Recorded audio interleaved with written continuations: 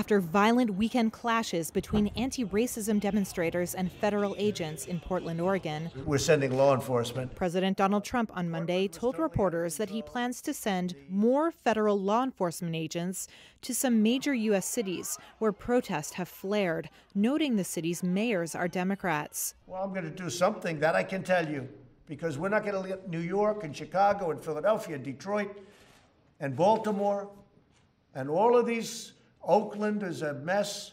We're not going to let this happen in our country. All run by liberal Democrats. More federal law enforcement to some of these cities? More federal law enforcement, that I can tell you. Federal officers last week began cracking down on Portland protests against police brutality and systematic racism, with unidentified officers in camouflage using tear gas to disperse crowds and using unmarked cars to take some activists into custody without explanation. About 1,500 demonstrators gathered Sunday night outside the federal courthouse, including a group of mothers dressed in yellow shirts, linking arms with other protesters. Police said protesters started a fire within a portico of the courthouse and knocked down sections of a large steel fence that was constructed around the building until they were sprayed with tear gas by federal agents. The clampdown has sparked national outcry and legal challenges.